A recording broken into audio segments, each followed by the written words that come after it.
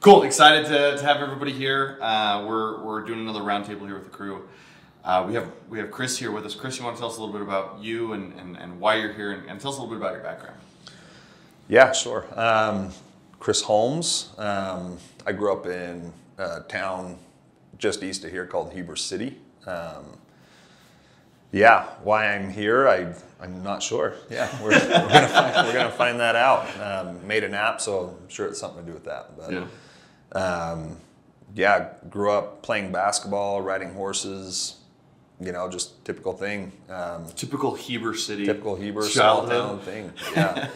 So, yeah, it is great. But been working at a company called Vivint for a long time, doing door-to-door sales, and now work at a solar company.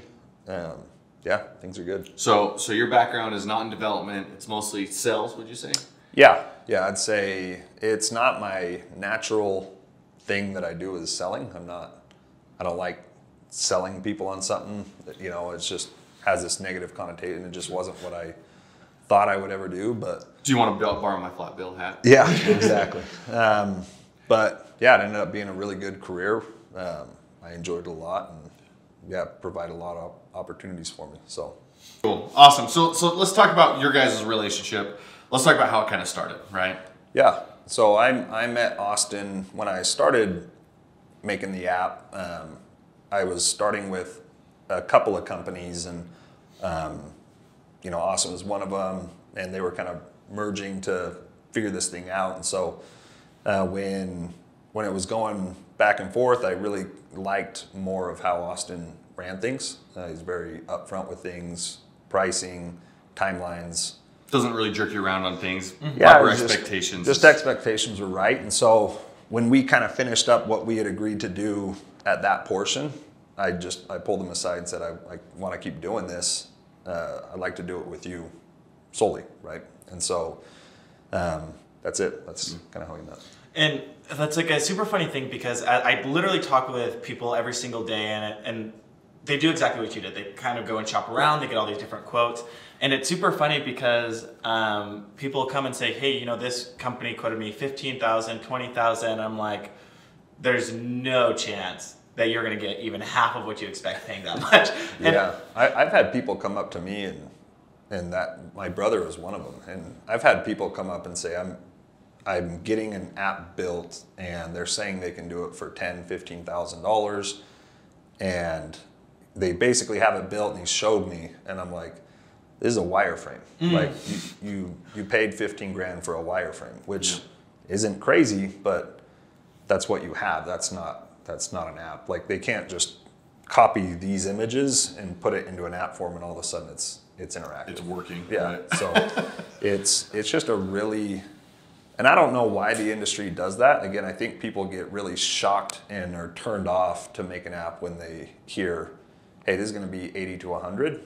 They're like, no, right? But I think they kind of know, if I can get someone to cough up 10, 15, 20, they're in balls deep already. They're going to spend another 20 if they have to. Like, so, you know what I mean? They'd rather spend 20 than lose 20. that's literally and I'm trying like super hard, and we've put a bunch of processes in place to try and clear that up. And it's like, we're trying to teach people that you've got to make like a little investment up front right now. And this is kind of like a side tangent, in order to figure out what the scope of the project really is and how much it's going to cost. And it's usually a lot more than people expect. And so that's really one thing that we at Strides are trying to change in the industry, because it sucks. I literally talk to people every day, 15 grand, 20 grand you're going to have. And I'm like, no, you're going to pay 50 to 100. They're just getting you in the door. You're going to come back to me later because I was straight with you, but like, you're going to have $15,000 less. And it's super weird, and we're really trying to change that. And what I want to get into now is like, why did you build EquineTrader? Like, what did you see in the market? Time out. We actually haven't talked about the app yet. So let's first talk about EquineTrader. Is that okay? Yeah, that's fine. So let's go there, Chris. First, let's talk about what EquineTrader is. Let's talk about that and what sparked the idea, and then let's go into kind of that, if that's okay. Because we haven't talked about EquineTrader. So tell us about your idea and kind of how you got it. Yeah, I mean, EquineTrader is essentially just what it sounds like. It's a trading platform for horses. like just simply put, right? So, yeah, what sparked the idea is I was trying, I have horses. So I grew up riding horses, training horses, owning.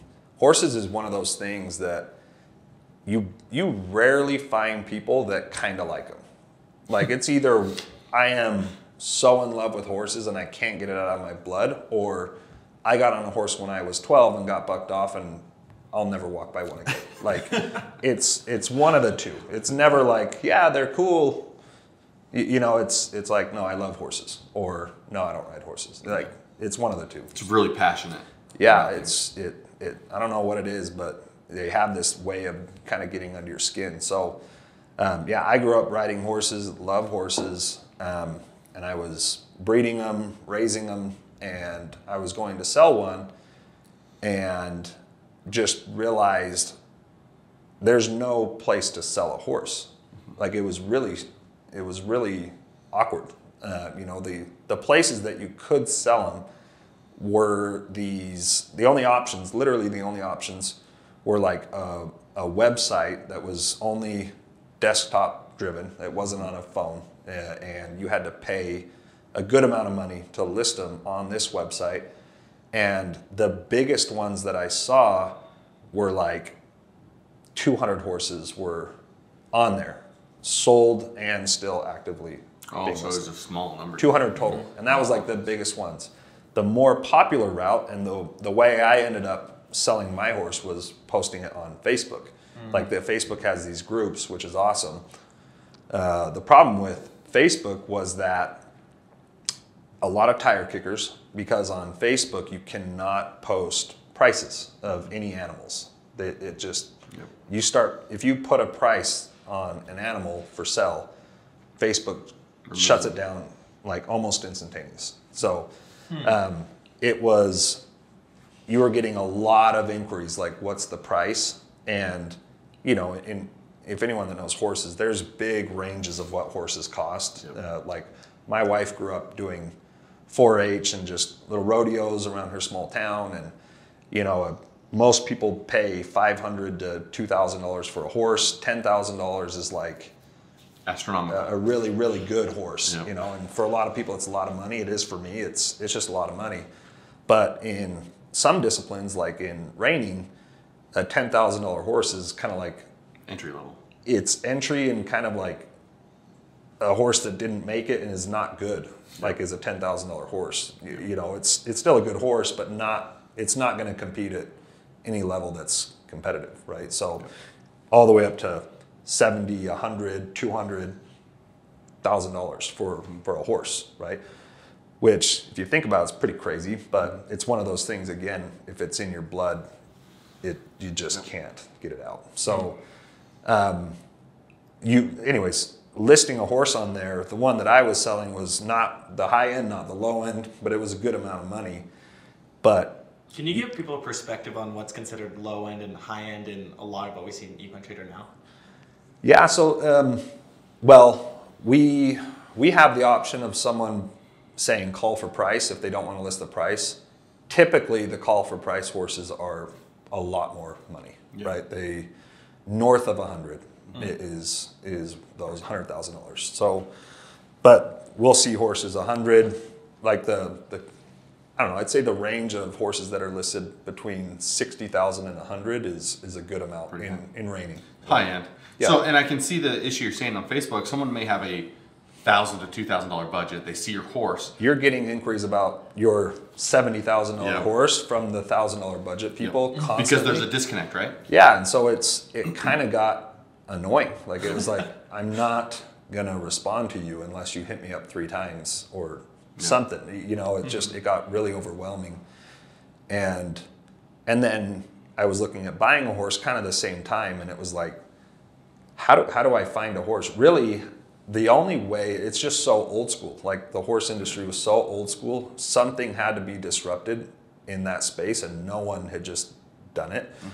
But the best way to find horses before EquineTrader was, again, these Facebook groups, but so kind of let me back up as well. The issue with Facebook groups as well, when I was looking at buying, is if you saw one that you liked in a group, you can't search for that horse in Facebook group. Like it just goes down the list as more people. It's like further down, and then obviously if someone comments, it kind of goes up, and like. So you could lose. So a unless horse you really share quick. it with somebody specifically or save the link, you're not finding it. Yeah, you lose it fast, like really fast. You can't like, if I was looking for, you know, like a buckskin gilding that I wanted, I can't search, show me all the buckskin gildings that are listed for sale in this group or anywhere, not just in this group, literally anywhere, right? So it just made it really hard to find what you were So you basically saw a huge miss in the market and thought, listen, there's an opportunity.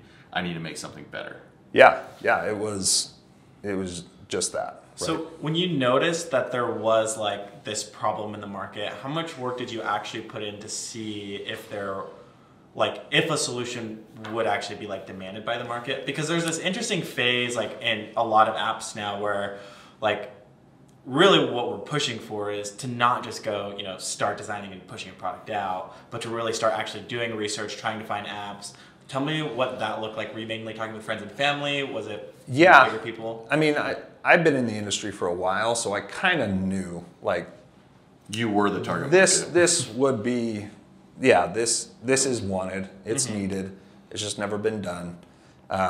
Again, sorry, I kind of want to go back real quick because I think I started saying the only way to find a horse, the best way to find a horse before was you would have to know ranchers or trainers or people that have horses for sale, and you literally call them because most of them like to call. It's just old school ranching people. They have the little.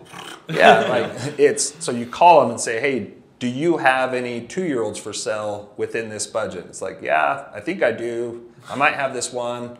I haven't put a video up online yet, which is just like YouTube or something, or on their own personal website. I'll send you a video and you get one maybe 2 weeks later, and you know what I mean? Like that was the way to find horses, and so That or auctions, right? Like, auctions are pretty common. Yeah, auctions are very common. They do very well. So, but you have to go and you have to make a decision on spot by seeing it right then and there. Yeah, the problem with auctions is you get as much info as they're telling you, but if anyone's bought anything at an auction, it's like you kind of get this endorphin rush, and it's more of like go, and then you buy it, you're like, oh crap, like, did I bring a trailer? Like my budget was 10 and I just paid 20. Like I don't know what I just did. So and then same thing happens in golf. So so it's I definitely saw a need, but then so kind of my dad was heavily involved in reining horses, and we trained with some of the best reining trainers on earth, like Todd Bergen, Andrea Fapani, and you know, we knew these people, Brett Stone, and so I had relationships with them luckily from my dad when my dad was riding with them, and then it kind of evolved to where I started meeting them and knowing. So you were in the market, you were in the network of people. Yeah, I know them from when I was a kid, training and riding with them, you know. So, so what I did is I kind of hit the road. It was not during the pandemic, was it? It was like a little bit before, right when we launched. But so I literally hit the road and drove to these ranches and just said, hey, I had a wireframe idea, no app, and just said, hey, this is what I'm thinking. I'm thinking that I'm going to launch this. It's going to work very similar to like, you know, AutoTrader or one of those car platforms, or Zillow for homes. And this is what it'll look like. Do you think it would be used? And not like the overwhelming, every single person was like, 100% I would use that. Yeah. Like not even a question. Like really? Of course I would use it. Why? There's no reason not to. And the only reason people might not is just anything if you had to pay for the app or list a horse. Like I think people, I ended up going the route of not having people pay to list a horse, and I think it's because so many people had negative experiences listing them on these websites. Yeah. And it was like, let's get that that stigma out of the way. Yeah. So But it was everyone, not one person said that won't work. And even people out of the horse industry, I'm like, okay, I know, 20 of the top professionals in the world and owners, and they are saying 100% I would use this, but I was just curious, like, what would someone that's not involved in horses think of this? Like, they know horses, but to the extent they know they're a real thing, but that's it. I'm like, hey, if I did this, and all of them were like, that's got to exist right now. Like, that has to already exist. So their response was surprise. That was literally me when you walked into the room and like pitched this. I had, like, about horses. I have no idea. I didn't know what gelding and like all this random shit was. And I'm like, who would use this? Like, why is this important? How are you going to get to market? Like, what are you going to do? And it was... So that was the extent of my market research. It was just like, I know the top people in this industry and across different disciplines. When I say industry, I mean discipline, reining discipline, right? Yeah. So reining is pretty well respected as a good discipline in horses, but it's pretty small compared to other ones. Yeah, it's really big if you're in that world, but if you look at it compared to like the barrel or the roping or any of these rodeo, like, any of those, it's smaller compared to those. And so, I knew it was a good idea. How good of an idea, I didn't know.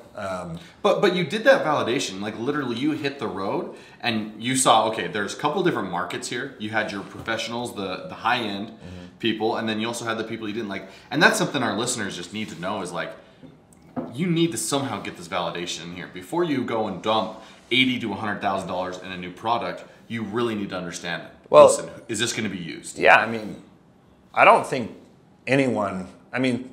probably a lot of people that are honest with themselves do, but most people, if they literally come up with an idea themselves, rarely think it's a bad idea. Yeah, nobody thinks their own baby's ugly. No. So it's just like, this is a good idea. So a lot of people have, confirmation bias of like, for myself, I think this is a good idea. My wife does. Yeah, your friends and family aren't going to tell your baby's ugly either. Yeah. So it really comes down to that. So that helped. And I knew if it was getting this big of a response just in this discipline, it's going to go in all the other ones. It's easily translated to all the other disciplines. Yep. It's not like, the horses are different breeding, but they're still breeding. There's still people buying them and selling them. Like, that doesn't change. And I would say that even in the horse world, they can translate. Like, if you have a good reining horse, it actually turns into a pretty good calf rope. There's a lot of them that do. There's some that don't, right? Yeah. But I think that's why most people do like reining, because at the end, the finished product is a very, very broke horse. Yep. And it's a lot of that blood is in cow horse. A lot of it is in roping. Ropers love reining horses because they stop big, and especially calf roping. Yeah, they do translate, but there's some that don't. Like, you'll have like ranch horses that can't do reining, not because they're stupid horses. It's just because they've been ranching their whole life. That's what they are, and they're genetically not bred to. Well, I mean, even my parents, they would go. Race horses retire at 3 years old. Sometimes 3 or 4 years old. Sure. And so we would go and we'd buy race horses and turn them into barrel racing horses, right? So there is that bleed of different things. So it's kind of interesting that you went to multiple areas and said, hey, listen, this is an idea, and they all told you it was a good idea. I'm curious about Austin, when he came to you with this idea, what was your first impression? I know you kind of talked on it a little bit, but just kind of like tell me as a developer how your mind went from there. Well, and it's I think a little bit differently than like most developers, because I'm more thinking of on like the business development side, like how are we going to get this out there, like what kind of people are going to use it, how are we going to get people to download this, right? Yeah, and at first, like I looked at it, I'm like, this is weird, like, and I remember even talking with you, I was like, this seems archaic, this seems like 2008. Yeah. But if we actually look at like all of the support emails that we see, it's like we have basically taken it to its simplest form. I identified like how old the people are that are typically using this, and what's there is working. And we still get questions on like how do we do specific things, sure. But that was one hard thing for me, because I wanted to push for a super modern approach.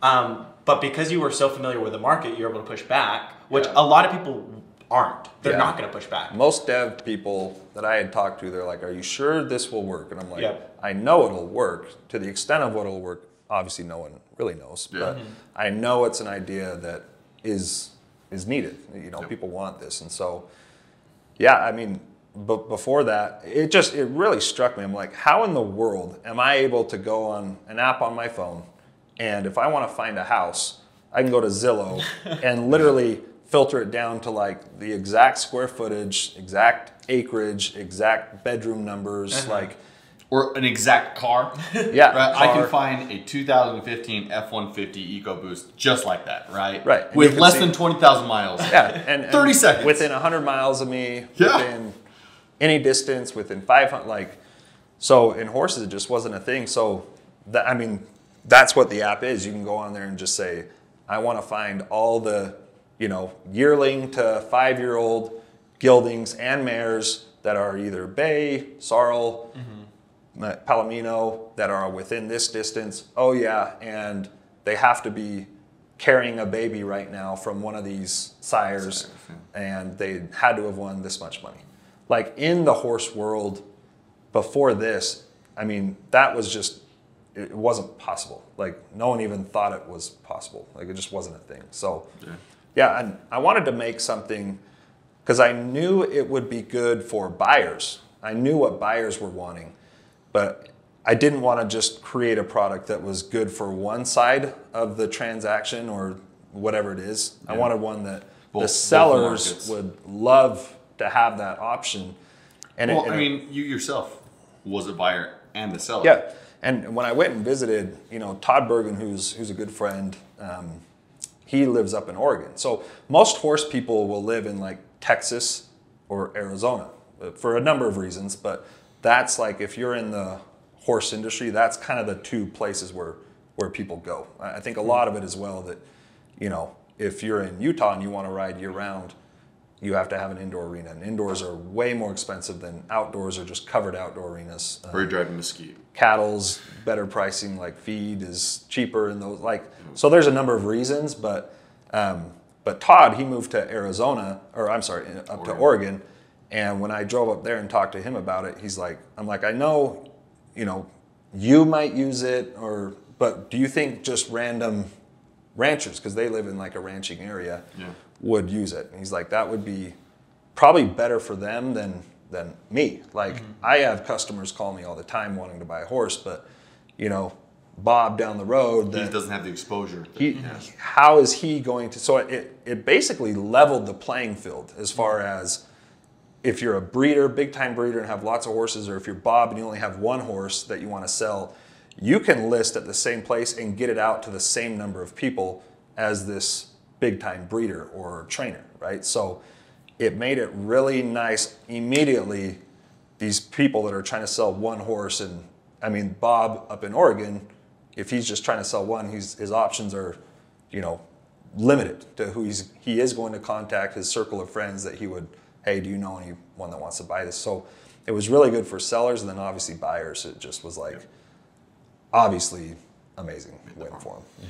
And what I kind of want to do is I kind of want to jump more into like the development of it and like the specific features and kind of talk about your experience, because I think you've seen a wide variety of different ways to do things. And I'm guessing you could probably give a lot of these new people that are building these apps some red flags to look for, and also explain some things that you would maybe even do differently, and, you know, advise other people to do differently when building like these bigger apps. Yeah, I think there is a good answer to it. Maybe help me understand, like an example, what you're kind of referring to. Yeah, so what I actually want to do is let's kind of jump into like these specific features. So first, how did you as a founder decide like which features were the most important to put in your app and which ones you had to build later on, and how did you go about making those decisions? Yeah, I think for me, probably different, because I built it out of frustration of being an actual customer that would have used it. So what would I want? You know, like, this is all the things that I would want. And there's some in there that I didn't know people would want, but it grows. So like when we launched everything, location was not an option. I couldn't filter by location. Height wasn't a big one, because I personally don't care the size of a reining horse that I'm riding. Yeah, like, but a calf or team roping horse. team roping but even a lot of people that do reining do care. Like if they're a 6'5" guy, and I'm tall, I'm 6, but again, I just didn't care. They kind of wanted a little bit bigger horse, or just different things. But out of reining, height was a really big deal. Like height was, and just in reining it wasn't. So I never thought of it. Also, I know we did put color in there initially, but I don't care of the color of my horse. And most trainers could care less what the color of the horse is. The owners really, really care, right? And so if it was just what I wouldn't care about color. But I think that color is probably one of the more commonly used filters on the app. And the people kind of decided that. Yeah. You originally didn't. Right. Sorry, that's kind of what. Sorry, I forgot what I was getting at. But it evolves. We launched it, and then I didn't just stop asking people their opinion. Like, I was still hitting the road and talking to people, and they're like, you know what? And obviously, people would just freely give their opinion even if I didn't ask for it. Like, hey, you need to do this. Like, add this. I would say that probably happened more often. Yeah, add this. And so height was one. It's like, hey, I need a place to add height on here, or I need a place to have a link for a video, because we have these long videos that we want on there, but we can't list them on there because there's only so much room on the app that someone can have on there. So just a number of things. And so it evolved. Like, we launched it knowing we're going to change things, and that's kind of what we did. And I think that's a super important thing, is like you didn't feel like you had to go to market with all of the bells and whistles. We wanted a stable product, and you also understood that it was going to evolve over time. I think a lot of founders, because they don't want their baby to be called ugly, they try and get the most perfect thing in the entire world, keep iterating, and then launch 2 years later, or don't launch at all. I mean, you can, paralysis by analysis is a real thing. Yep. Like, I could have easily sat there and just gone over and over it again, but also you want it out to people using it, because that's when you're going to get the best feedback. Yep. If I'm only asking 10 people their feedback, and I'm looking at it every day, eventually you stop seeing things. You got to have fresh eyes on stuff. Like, someone that's never even seen this before, show it to them. That happened a lot. Like, I thought it was done and we're good, and I showed it to one person, and they're like, hey, why don't you have this on there? Like, and they see it immediately, and I looked at it for hours and I never saw it. And it's that lean startup mentality, right? Is letting the people who are going to use it kind of mold the product, which is one of the reasons why we push really heavily in all of our new projects, is that validation feature. Let the people tell us what features are most important. And early on, you can find out, you know what, I need to know how many hands this horse is, or I'm really important on the color and things like that. And so finding out and continuing to do that market research even after you launch is huge. Yeah. One thing that was super interesting about you is I remember saying, we need to have like a good go-to-market strategy. I remember bringing you in a room with, a good marketing team member or whatever. And we were talking about things like running Facebook ads, trying to get, that way we could raise awareness for ranchers and raise awareness for buyers as well. But you were like dead set on not doing any of that. Kind of explain like your reasoning as to why you push so hard against, pre-marketing, whereas a lot of other companies would have to do that. Yeah. So it wasn't that I thought it was a bad idea. I knew it's valuable. I knew it's a thing that works. So it wasn't that I didn't like it. I didn't think it was necessary at the time, because I had this really rare scenario where I'm friends with some of the best trainers in the world. Like some of the best in the world. So not that we're like best friends and we hang out, but I knew them and they knew me. So I just knew that if I can get these people to start doing, it's kind of like launching a product, like a new sportswear and something, and somehow for basketball, and somehow I know LeBron, I know Kobe, I know all these players, right? And I already talked to them, and I knew if I could get them to use it and they like it. So if I can get LeBron and Kobe, all of these guys, to start wearing my stuff, I think it's important to have that, but that's not, I had a better way. Yeah. I just had a better route to market. And so it was rare. I don't think that's a normal thing. No, and that's really what it is. You were so familiar with your industry that you were able to make decisions. Yeah. Like, and that's huge. Yeah, and so, I mean, I think down the road that I'm going to have that. Again, it's not bad ideas. It was just, I knew I had a better route to market, at least for reining. So we were talking about this before we started this, but you know, there's not an unlimited, but there are tons of different disciplines for horses. Yeah. And so you have reining, you have barrel, cow horse, roping, I mean, racing. There's a lot, you know. And so I really haven't done any marketing for anything other than reining. So I think that's what's encouraging for me as a founder. Like, So hey, much more it went good. Like it's pretty popular now in reining in less than a year. I can easily translate that over, but I was in a rare situation where. But I mean, less than a year, like just to throw some numbers out there for everybody, no marketing. I think you have over 15,000 Facebook followers in your community. Yeah. You have about 10 horses selling every single day. You have 800 people that... Have 10 being posted every day as well. Yeah, you have 10 new horses getting listed every day. You have 800 people getting on the app every single day, equating to like 250 searches. So it's like, for zero marketing on your end, like that's pretty crazy.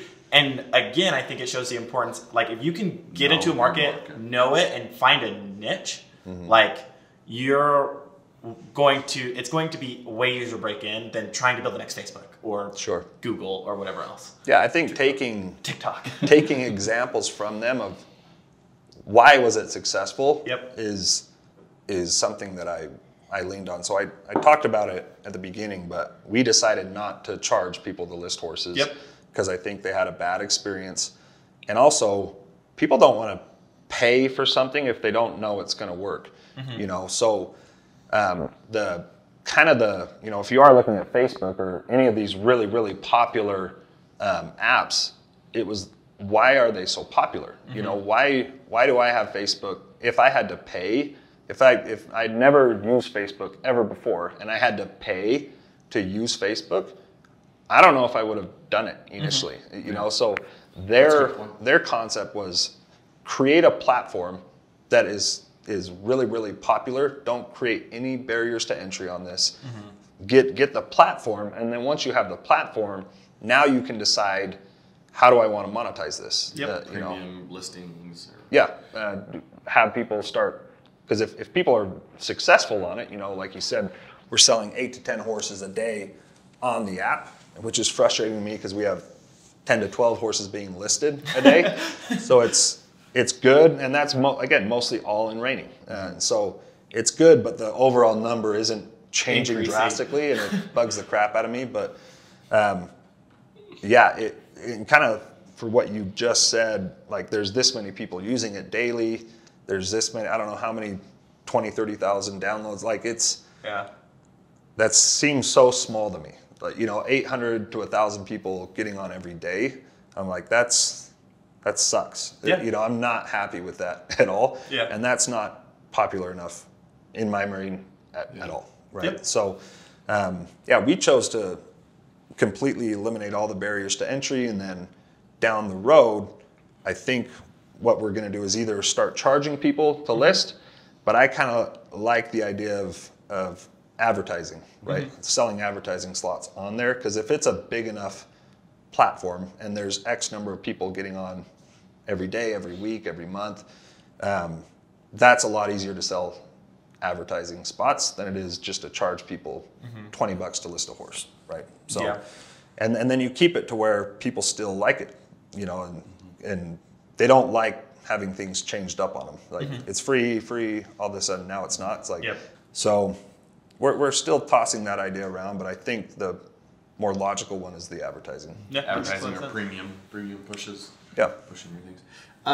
Interesting. No, I think that's super useful. I kind of wanted to jump a little bit, Austin, into more of the technical things and some of the things you foresaw was going to be a big issue, and then things that really were issues and challenges. You know, it's super funny to talk about this because this was one of the first projects that I started and took from zero to complete, and so there were a lot of things that we did wrong. We don't have enough time. Yeah. So there were a lot of things we did wrong, and I was able to learn a ton from it. Which was cool because I paid for those mistakes. No, it was awesome. I literally tell people... There's not free mistakes. Oh, I think that's super funny. I mean, I literally say this all the time. It's like, if somebody's gonna, you know, lose money, it's better they lose money on me than on somebody else. Just kidding. Totally kidding. But there were a lot of like places for us to learn and make things better, and I think in the end we ended up making things right for you to make sure you had a good experience overall.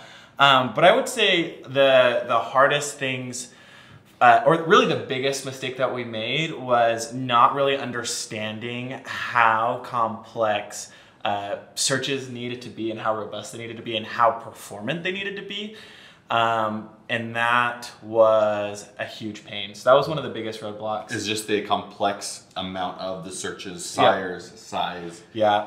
But I will say the one thing that we did do right is I was able to build it in a way where we were able to like rebuild the entire like back-end infrastructure in like a week and had it up and running.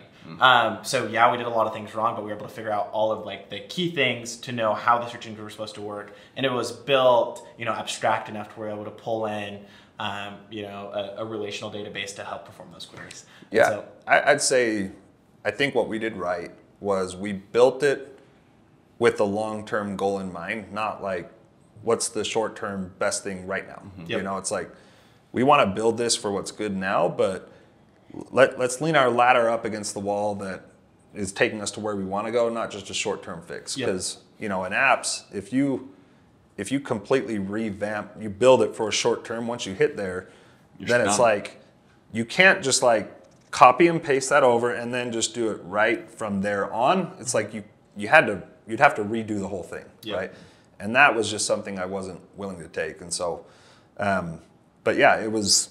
I joking, no free mistakes, but it was fine with me because it was above the board. Like it wasn't like, hey, we just have to do this. It's like, no, we did this wrong.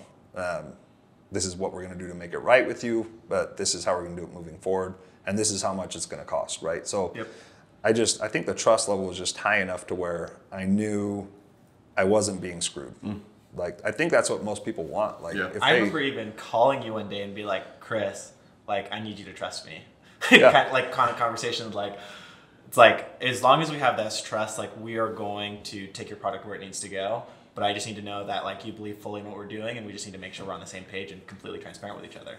Which you didn't have that in the past. Right. And that was something that was, and I think a lot of people are in that same situation. They'll go to different firms, like, for example, offshore teams sometimes don't communicate things really well. So you would say that was kind of what really kept you going forward. Was just above level. Yeah, and I knew, I mean, even now I'm sending stuff to Austin like, hey, I want to implement this. How much will this cost? Realistically, what will it cost? And I know I'm not going to get a fluff answer.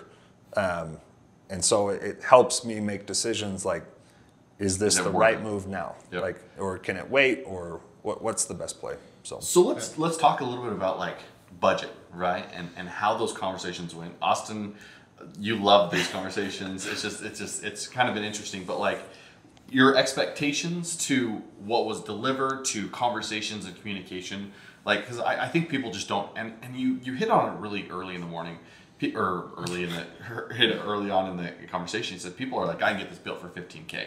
And you just kind of like laugh at it a little bit, like, no, you're going to get a wireframe and that's about it. But let's talk about like those conversations you had. And Austin, you can kind of touch on both sides here. I'm just curious on how these conversations happened, with budget to features to kind of how that happened. I think one thing that's like super interesting is with every project, and we even tell like these new clients this now, it's like, hey, we're going to give you an estimate, but like be prepared because there's going to come a point where we're going to probably have to ask for more because we did not understand something was going to take super long. And I think that's just like one thing that's like super hard to convey, but like always happens. And that's why we tell people if you're raising funding, it's like, we'll give you a budget, but you really should raise double. Like just to prepare and prepare for, you know, worst case scenarios or whatever. But yeah, I'd be super curious to kind of hear your take. Like, how did you make the decision to like pivot and like keep going? Because I think really as a founder, you've got two choices. You either keep investing or you stop. So yeah, explain that to us. Yeah, I think for me, again, I was just fortunate, had a good career, still do, but had a really good run with Vivint. And so and knocking doors is nothing glamorous. I honestly don't think there's... We all know. Yeah, there's not a soul that you know, knocking on someone's door. I mean, it's a really looked down upon profession. And people are almost scared to tell people that's what they do for a living. Like, I'm not a doctor, you know, but I'm a door-to-door salesman. I'm a professional door-to-door salesman. That guy that you brush off your porch, you know, like a stray cat that's what I do for a living. So, I was able to have funds from doing that to be able to do it. So, that wasn't that difficult of a decision for me to like, do I want to do? I think at the beginning, going into it, no, if you're going to commit to it, you better commit to it. Like if not, that's how you lose money, right? So I have this argument with, I've had this argument with my wife many times, right? It was on different things, but one of them that I remember was so funny. She definitely sold me on it, and because I've sold her on things before, but it was, you know, there's these purses that are really cheap. You can get really cheap purses at Target, and those are good, and she actually really likes those. But if she was wanting to get a really expensive one, it was, well, these are cheap, and this one's really expensive. However, this one is like proven to last for X number of years, and these only last for 1 year, right? So if I buy, even though it's 10 times more the cost, I'm going to spend more on these cheap ones going through them and them breaking and having, I'll probably spend double on the cheap ones over the course of how long this one will last. You know what I mean? Yeah. So you kind of got to be ready to just be all in with it and do it right.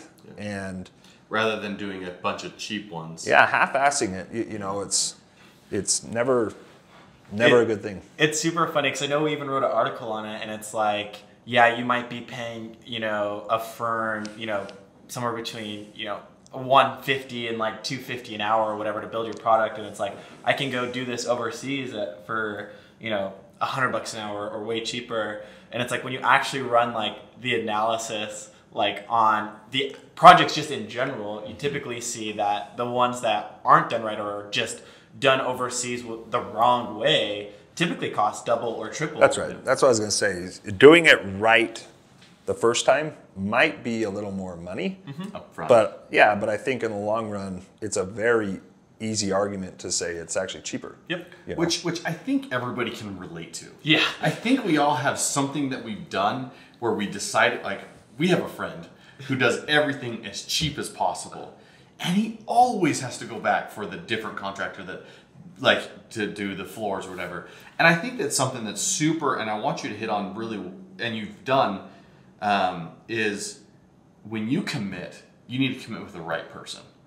And because, like, if you commit with the wrong team, it's hard for you to back out at that point, right? Sure. Because you're committed. But knowing that you have a budget and you can trust that the budget isn't like a sales tactic to get as much money as we possibly can. It's more like, hey, we want to get the best product we can within that budget. Really comes down to trust.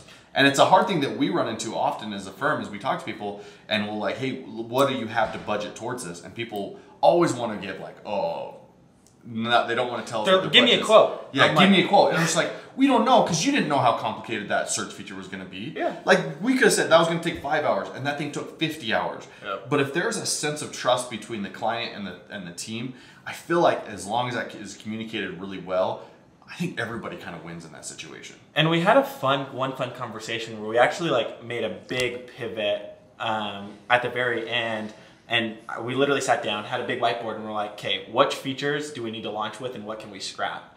And I really enjoy those conversations because it really lets us like hone in on what the market really wants and lets us prioritize things. And I kind of want you to, I don't know if you remember that conversation. I don't, sorry. Oh, no, that sucks. Because it was super, it was super good because like we literally outlined, you know, in-app purchases are important, or like these subscription things aren't important here, or I don't know.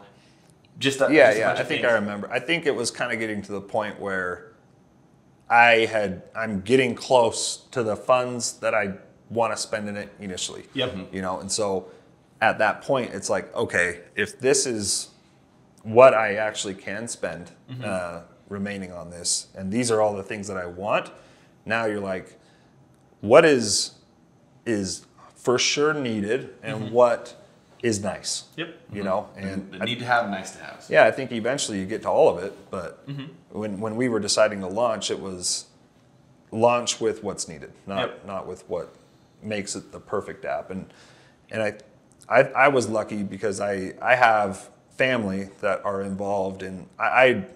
The last video game I ever played was like Bond 007 on Nintendo's like GoldenEye. That one. Like that's I'm not into video games. Yeah. Like Odd Job. yeah, I could care less. You know, it just never did it for me. And so, or even computers. I don't like computers.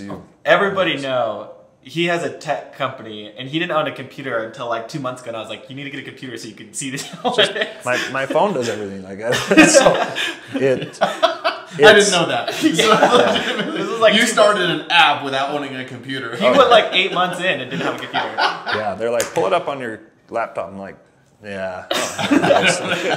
I never needed one. So, but kind of my family is really involved in that stuff. Like my uncle is very high up at Epic Games, and my cousins are some of the founders of that Fortnite game or whatever it is. So I was the one that does like 10 billion a year. 10 billion a year. Super popular. Yeah. That's a funny story.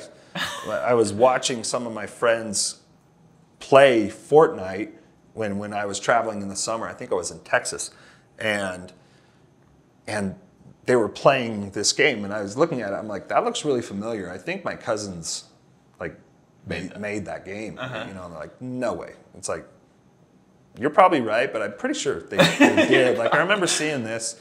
But so anyway, I went to them, not my cousin, but my uncle, and just said, hey, what are your thoughts on not just this app, but give me some landmines to look out for. And he's like, just right off the bat, just know you cannot make a bug-proof app.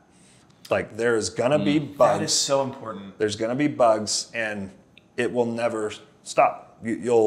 Things will just like crash or get messed up without anyone touching anything. Yeah. It's just really weird. That's just technology. And then we found this is we would switch one thing, like not even related, like how to log in. We switched the how to log in page on the app, and then somehow like the sire filter went haywire.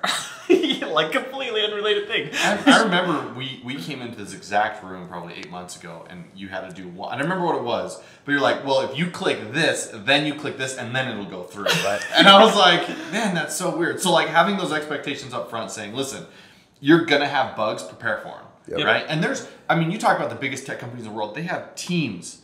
They spend hundreds of thousands of millions of dollars just managing bugs. Even the best products in the world still have bugs. Facebook still has bugs. Yeah. Right? So like having that expectation. What are the bombs? Did he give me any other like good bombs? No, I mean, I'm sure he did. Yeah. A lot of good advice.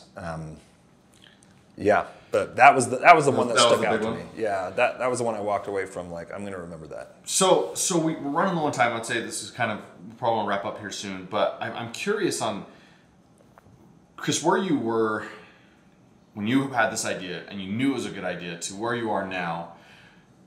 What advice would you give to our listeners who are in a similar spot in that beginning? Like, if you could go back in time and talk to Chris earlier, be like, hey, what would you tell them? And what would our listeners benefit from? I don't know if it's a deep question. Yeah, I don't know if it's something that I learned and did wrong. I know for sure one of them for me was I wanted to go into it not thinking how much money I'm going to make on this. Like when you make anything in life, and I think that's why, you know, money doesn't solve all problems and doesn't buy happiness, but it can get rid of a lot of problems. It doesn't hurt. Yeah, you'll get new problems, but it gets rid of a lot of them. Mm-hmm. And I think when people make decisions, like if they feel like they're in a corner and they have to make decisions based on money, a lot of times you might make the wrong decision just because you're reacting to that need and that fear. And, you know, and so I know for a fact if I was needing to make money and made the app and I had to generate money immediately, I would have made different decisions. Yep. You know, I would have done things that I think would actually have killed the app within the first 12 months. Yeah. And so it was, because if you would have a bar of entry, $20 to sell a horse, things like that is what you're talking about. Yeah, I think it still would have worked, but it would have been. I was looking at it. What's the best thing for this product? Like the user. What is the best move for them? Right? Not what's the best. Obviously, you want to have what's the best for me, but not when I say me, the company, right?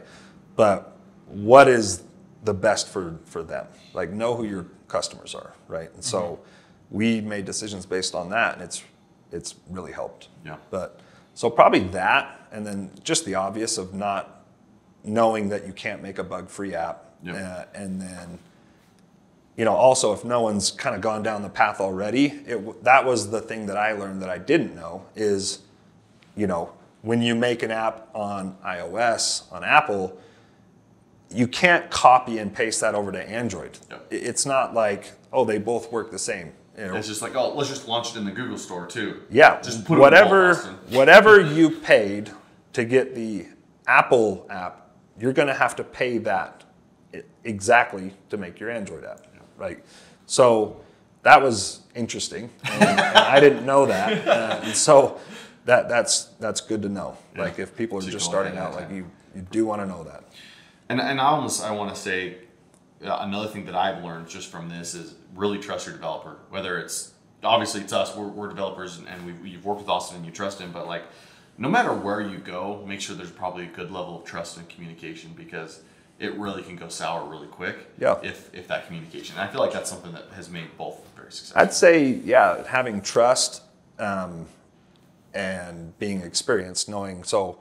If you're going to go with someone, see what they've made in the past, and because obviously most of what apps are built are based on what that client was wanting, right? And so don't hold them to like, this is all he can do. It's like, no, it's probably that is what the client wanted. Like, but did they do a good job? Yeah. Like, does it function correctly? Is it easy? Is it bug-free? Yeah, is it bug-free? So I'd say that having the trust of your developer as far as the dialogue is open, you know you're not getting lied to. I'd say that's probably more important than the experience because as long as someone is open, willing to do the right thing, make it right, that's better than having a overly experienced developer because you know that we'll get through it. Like we'll figure this thing out together. Yeah. So 100%. Probably that. So I guess to kind of recap, some of the biggest problems or like biggest issues that we made in the beginning was first not understanding how complex like the searches or how robust the searches needed to be because we had to make them like performant so we can handle, you know, lots and lots of searches concurrently or whatever else. But then the next big thing was adding like location searching, which even to this day could probably be better. Yeah. And one of basically the way that we solved that or the approach that we took is this was like different because you were very specific on the user experience. And so normally what we would do is what I wanted to do initially was to make it so when they go to create a horse, we could like search for a location, put a pin there and be done and it would be in that general vicinity. or we would use just the user's location, and when they posted it, we would take that and post it there, and then anybody could search. But you can already start to see like there would be problems in that approach. But what made it more complex is we are doing searches based on zip codes, not just standard latitude and longitudes. And typically you would use a latitude and longitude to look up a zip code and not the reverse. And so we scraped the internet for a bunch of free solutions, and instead of trying to pay, you know, hundreds, because it was going to be hundreds of dollars to integrate with these things, we basically went and scraped a ton of information from these like open source things, and we built like our own because that was like literally the best thing that we could come up with, unless you wanted to pay $200 to $500 a month.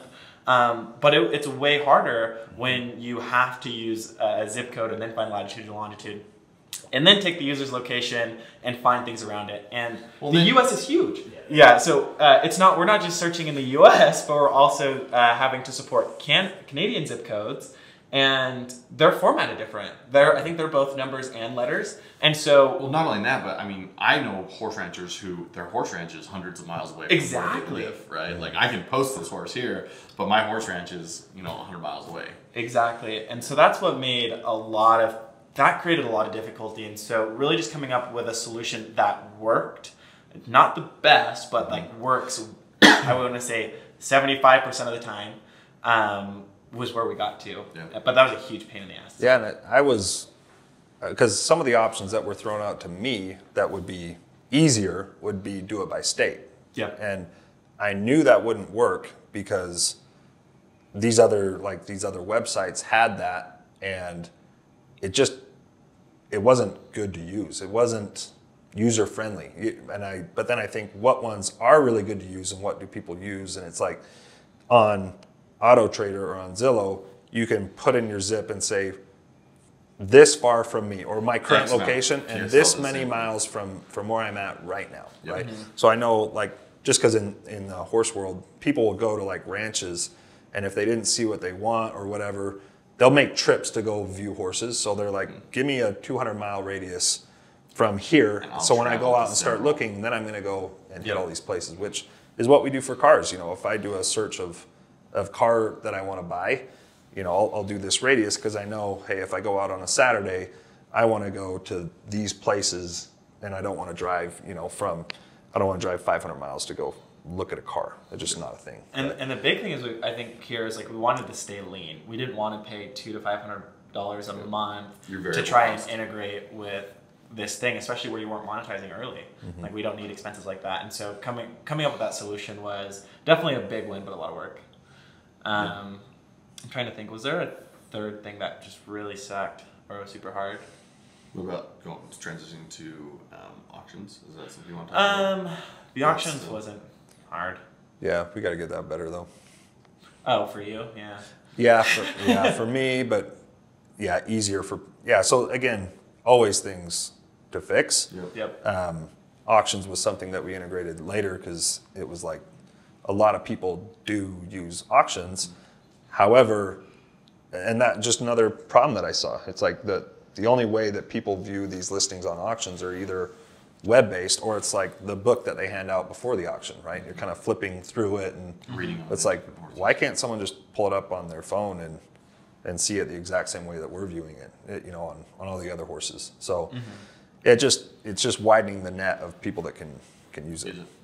Yeah. So basically, one other thing that was interesting that came up was being able to like enlarge and click like a video, just because of the format that we had it in. So one thing that you'll notice is it's a pretty common standard for the videos you view on iOS should also be visible on Android, but there's actually like basically a like rotation and format change that you have to make before you can do that.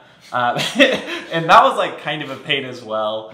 And we also wanted to do like a lot of like limiting on like video length and trying to make that clear to the user. I mean, those were problems that weren't necessarily overly complex to heart, but just took a lot of like time and effort to get right and to get like performant. So I guess one big thing that we struggled with at the beginning for listings was being able to batch upload photos and videos at the same time and not have the user wait 2 minutes. Yeah, the reason we decided it was, again, just user experience. Yeah. I wanted the user experience to be exactly how I wanted it, right? Yep. I knew what would work. And so the problem is when we were trying to upload multiple videos on that, like on AutoTrader, KSL, or whatever it is, or Zillow, you want to see a home and they do like a video viewing of the house, like that's good. But in horses, it's important because you have pictures, but how does that horse actually ride? Like, is it athletic enough? Can it do the maneuvers I want it to do? So it was a big part of it, but I definitely did not want someone, and it was crazy how long it would take, but you list a horse and you have like 10 videos on there that are like a minute each, and you hit list. I mean, it could have taken 15 minutes, which doesn't seem like a long time, but if you're just sitting there waiting for something to load, trying to keep your phone from locking in and stuff. It is like, it's a long time, and I'm like, this won't work. So let's limit it to however many videos and how the lengths of them, so that it is getting done, you know, at a minute and a half max. So, but then I did want them to be able to show their horses, like the full videos of whatever they're wanting. So then we added in a place where people could add a link to their video. YouTube so there was a workaround that didn't interrupt the user experience. Yeah. Right. And seems like it was pretty affordable. Like that, just putting in the YouTube link rather than trying to change the bandwidth and things like that. Yeah, and basically what we ended up doing to really speed it up was obviously like compressing the video, changing the format, because we had to do that for Android. But then also, adding like YouTube links. And I think we also have like a couple retries as well in case something does fail. Yeah. But yeah, the upload process, when you're dealing with 10, 15 high resolution images and high resolution videos is tough, because a lot of these videos are shot like 4K. And so it's kind of funny. So. Okay, awesome. Well, no, Chris, thanks for jumping on. Like, it's been a lot of fun. Tell our listeners, listen, where do they go to find a horse if they want to buy, sell? Yeah, it's just, the app is EquineTrader. We have a website, EquineTrader.com. EquineTrader is one word, so. One word or two? One word. One word. Biggest pet peeve. Anytime. So one word. One word. Yeah, just search wherever you buy apps. You know, EquineTrader. It's on there.